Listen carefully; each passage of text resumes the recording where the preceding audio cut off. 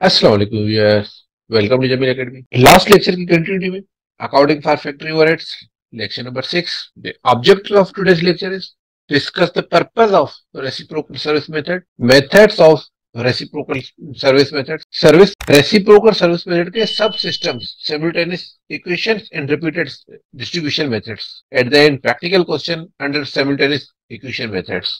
First of all, the purpose of reciprocal service method is this method is useful when two or more service departments are providing services to each other service department along with the production departments. Means जब एक दो या दो से ज्यादा service department एक दूसरे को सर्विस भी दे, प्रोडक्शन डिपार्टमेंट को सर्विस दे ही रहे हैं, उसके साथ साथ आपस में सर्विस डिपार्टमेंट तो सर्विस डिपार्टमेंट में एक दूसरे को सर्विस दे रहे हैं। For example, finance department, accounts department is a service department for the factory. Maintenance department is also service department. अब मेंटेनेंस डिपार्टमेंट के पूरे फाइनेंस के परचेजिंग वेंडर्स की जो मेंटेनेंस के वेंडर्स के बिल है या मेंटेनेंस की जो एम्प्लॉइज की सैलरी है वही अकाउंट डिपार्टमेंट को सर्विस देता है। और अकाउंट्स डिपार्टमेंट को अगर किसी डिपार्टमेंट में किसी एसी की सर्विस करनी है, एसी की मेंटेनेंस करनी है, किसी मशीनरी की मेंटेनेंस करनी है, तो वो अकाउंट्स डिपार्टमेंट किससे सर्विस लेते हैं? मेंटेनेंस डिपार्टमेंट से। अब इस पर्पस, इस रिलेशन में जब मेंटेनेंस डिपार्टमेंट अकाउंट्स को सर्विस दे रहा है और अकाउंट्स मेंटेनेंस को सर्विस दे रहा है, डेफिनेटली इसके साथ साथ जो प्रोडक्शन डिपार्टमेंट है उनको दोनों सर्विस दे रहे हैं। अब इस रिलेशन में जो यूज होता है reciprocal service method, when two or more departments are providing service to each other, in this condition we use reciprocal service method। Last lecture के अंदर जिसके लिंक आपके आई कार्ड में आ रहा है, नॉन रेसिप्रोकल मेथड में भी बात की थी कि एक सर्विस डिपार्टमेंट दूसरे सर्विस डिपार्टमेंट को सर्विस तो दे रहा है मगर किसी से सर्विस ले नहीं रहा। यहाँ पे एक सर्विस डिपार्टमेंट किसी और डिपार्टमेंट्स को सर्विस दे भी रहा है और किसी और डिपार्टमेंट से सर्विस ले भी रहा है। अब यहाँ पे टू वे रिलेशन है, गिव एंड टेक है, सर्विस दे भी रहे हैं तो सर्विस ले भी रहे हैं। Reciprocal service methods. There are two different methods to apportion overheads of the service department to the production department. Production department को सर्विस डिपार्टमेंट के जितना भी ओवरहेड्स है उसको सेकेंडरी डिस्ट्रीब्यूशन में अपॉर्शन करने के लिए दो डिफरेंट मेथड्स है। Number 1 simultaneous equation method, number 2 repeated distribution method. Simultaneous equation method नाम से ही अंडरस्टूड है कि इक्वेशन, सिमुलटेनियस इक्वेशन जो मैथमेटिक्स के अंदर हमने इक्वेशंस बनाई थी तो वो इक्वेशन के थ्रू सॉल्व होगा। Second method repeated distribution method, जो सर्विस सेक्टर का जो सर्विस ओवरहेड्स है वो रिपीटेडली डिस्ट्रीब्यूट करेंगे। Reciprocal service method, simultaneous equation method की practical question, company to service department x and Y serve not only the two production department A and B but also each and other. Company के दो service department x Y वो A and B को service भी दे रहे हैं मगर आपस में इंटर रिलेशन एक दूसरे को भी सर्विस दे रहे हैं। The relationship of four departments can be express as follows. Department service department x and Y service किसको दे रहे हैं? एक सर्विस एक्स डिपार्टमेंट सर्विस किसको दे रहा है? 40% ए डिपार्टमेंट, 40% बी डिपार्टमेंट को, 20% वाई डिपार्टमेंट को। जबकि वाई डिपार्टमेंट 30% ए डिपार्टमेंट को प्रोडक्शन को सर्विस दे रहा है, 30% डिपार्टमेंट बी प्रोडक्शन को सर्विस दे रहा है और 40% अपनी सर्विसेज डिपार्टमेंट एक्स को दे रहा है। कॉस्ट ऑफ सर्विस डिपार्टमेंट, जो प्राइमरी डिस्ट्रीब्यूशन जिसकी लिंक आपके पास आई कार्ड में आ रहा है, जो फर्स्ट सेकंड लेक्चर में हमने प्राइमरी डिस्ट्रीब्यूशन की बात की थी, उस डिस्ट्रीब्यूशन के बाद जो डिपार्टमेंट एक्स एंड वाई का जो ओवरहेड है वो है 50,000 and 45,200। Calculate the service department cost applicable to the each department and amount charged to the production department।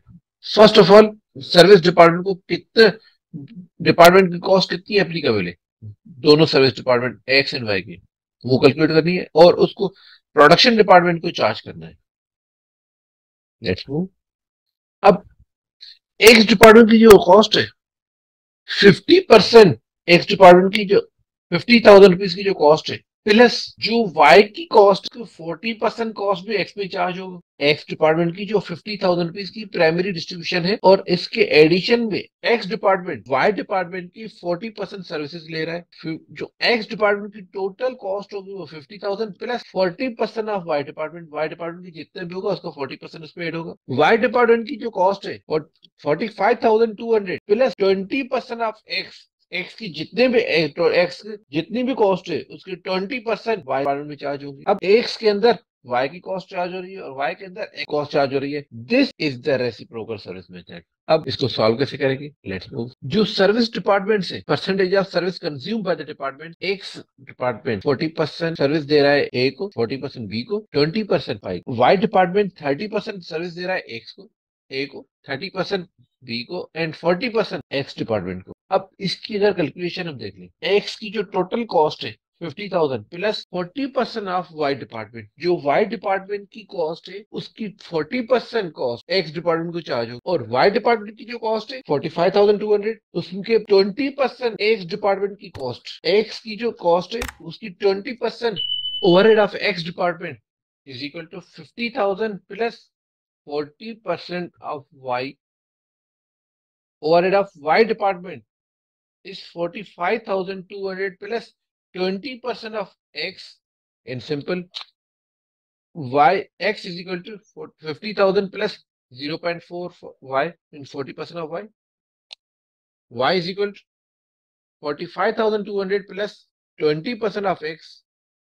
If we say X is equal to 50,000 plus 0.4 Y is equation 1, and Y is equal to 45,200 plus 0.2 X is equation number 2.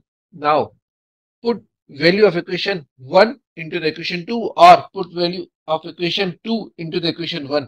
दोनों आपके पास option है, दोनों में से कोई भी equation एक दूसरे इक्वेशन के अंदर वो वैल्यू पुट करेंगे तो आपके पास एक न्यू इक्वेशन आएगी जिससे आपके पास एक वेरिएबल की कॉस्ट कैलकुलेट कर सकते हैं। Therefore, x is equal to 50,000 plus 0.4 y। तो y की वैल्यू कितनी है? y किसके बराबर है? 45,200 प्लस 0.2x। सिंप्लीफाई किया, 50,000 x equal to 50,000 plus 0.4 multiplied by 45,200, 18,080 plus 0.2 multiplied by 0.4 is 0.08 x। अब प्लस वाला x पॉजिटिव की इस तरफ अगर क्रॉस हो गया, इक्वल की इस तरफ आ जाएगा तो माइनस हो जाएगा।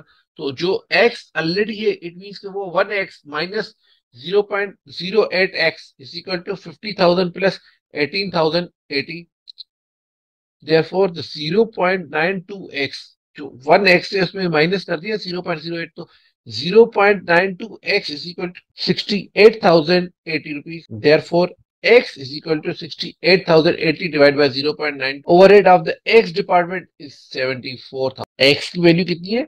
जो रिवाइज वैल्यू है पहले कितनी थी? 50,000। अब y की सर्विस में जो y की सर्विस है उसको इसमें ऐड करने के बाद अमाउंट जो है वो है 74,000। y is equal to 74,200 plus 0.2 x था, तो x की वैल्यू हमने कितनी कैलकुलेट की? 74,000। फर्दर हमने overhead of the y department is equal to 45,200 plus 14,800 is the 0.2 multiplied by 74,000.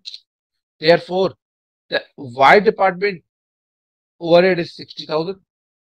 Hence, the overhead of the x department is equal to 74,000 and overhead of the y department is 60,000. Now, तक जो हमने किया वो just हमने सिर्फ और सिर्फ दोनों डिपार्टमेंट का ओवरहेड कैलकुलेट किया। अब उसकी सेकेंडरी डिस्ट्रीब्यूशन में अब तक हमने सिमुलटेनियस इक्वेशन के थ्रू सिर्फ और सिर्फ ओवरहेड की कैलकुलेशन की है। अब उसकी डिस्ट्रीब्यूशन होगी किस तरीके से होगी? जो परसेंटेज गिवन है, अपॉर्चनमेंट of service department overhead to the production department. Service department की cost as per question x 50,000 and y 45,200.